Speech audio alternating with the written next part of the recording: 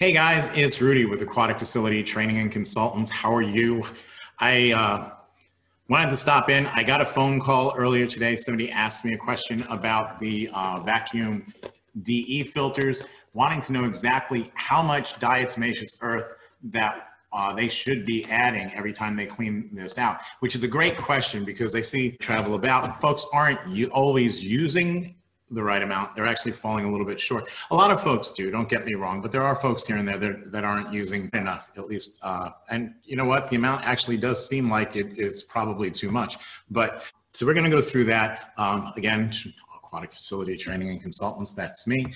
But how much diatomaceous earth? That's the question. So we have these grids, these round grids, right? So they're 19 inches in diameter. Those are the common ones we use in Florida. So we know that filters are measured in square foot of surface area, but diatomaceous earth, we also add that based off of how many square foot of surface area we have in the filter. So if I have a 19-inch grid and I want to figure out what the surface area is, I can run through the whole measurement at 19 inches, but then somewhere along the lines, I need to remember that there's 144 square inches in a square foot, and I really don't want, I don't want to.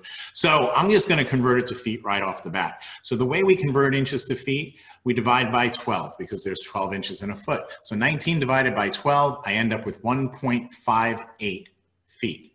So that's my diameter. It's a circle. These grids are circular. So I need to calculate the surface area. And to calculate the surface area of a circle, we use pi r squared. Remember back in high school, they said you were going to need that one day. Well, that's today. So 19 inches across becomes 1.58 feet in diameter. So radius is equal to 1/2 the diameter, right?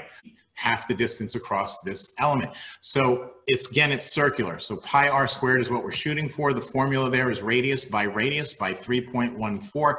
Pi is always 3.14. For any circular surface area measure you need to do, you're always going to need to use pi, but what's going to change is the radius, and the radius will change based off of the diameter. So here we're at 0.792, so we multiply that radius by 3.14, so it's 0.792 by 0.792, then we multiply that by the 3.14, and we end up with 1.97 square foot of surface area on one side of my grid. But guess what? My grid's got two sides. So what we need to do now is we need to multiply that number by 2 so I can figure out how much surface area I have in total. So one grid, 19 inches, and that is the common size that you'll see in these vacuum DE filters. One grid is 3.94 square foot of surface area. Then we just multiply that by the number of grids we have to get the surface area of our filter, our filtration area. So let's say we have 12 grids, because then, you know, this is really just going to be case by case on each situation. So what you should do is just calculate that number or multiply that number by the number of grids you have. I'm just going to use 12 for the example. So I'm going to take the 3.94 square foot of surface area that I have for one grid. I'm going to multiply that by my 12 grids, and I come up with a total filter area of 47.28 square feet. That the accepted measure is 1.25 pounds, so 1¼ pounds of diatomaceous earth for every 10 square foot of filter area. I need to then figure out how many times I have 10 square foot of filter area.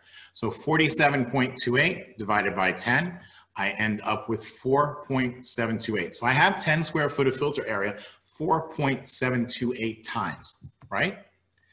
If I take that number and multiply it by my 1¼ pounds for my diatomaceous earth, I would see then that I actually need 5.91 pounds of DE every time I clean out that vertical grid system, or excuse me, vacuum DE system. Don't know why I keep saying vertical grids.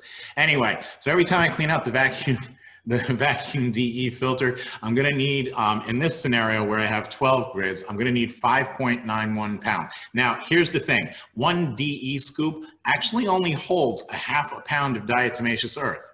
You're going to need 2 of those for every pound. The math behind that, 5.91 divided by 0.5, you can see we need 11.82 scoops every single time. Now here's where this gets easy, because I could have just done all this in the first place and saved all the math, but that actually works out to just 1 scoop per grid. So there's your answer. There's the simplified version. Anyway, if you're using 19-inch grids, 1 scoop of DE for every grid. And then of course we mix that into a slurry when we pour it in and go through the pre-coat before we start operation. Anyway, I'm Rudy. This is Aquatic Facility Training Consultant.